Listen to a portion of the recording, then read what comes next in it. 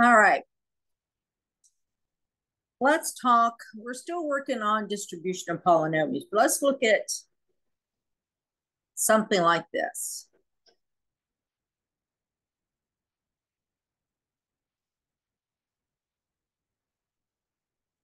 And I make a side statement that x equals -1 and y equals 2.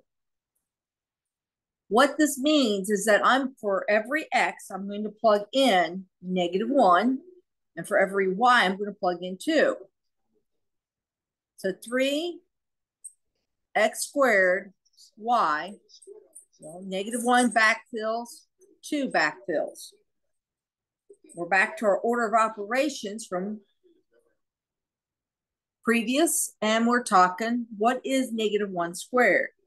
Well, when we square a number, it means it's that number times itself that many times. So in this case, squared is -1 times -1, and negative times a negative is a positive. 1 times 1 is 1. So we end up with 3 times 1 times 2. All right, now we can go left to right. So 3 times 1 is 3 times 2, and 3 times 2 is 6. So 3x squared y, when x equals -1 and y equals 2, it equals 6.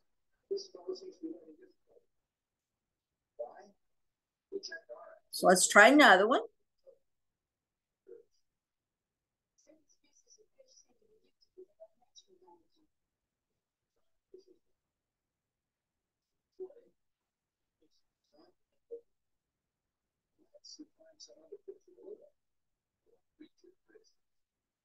All right. I'm going to keep x and y as x equals -1, y equals 2. So again, we're going to go back through and backfill.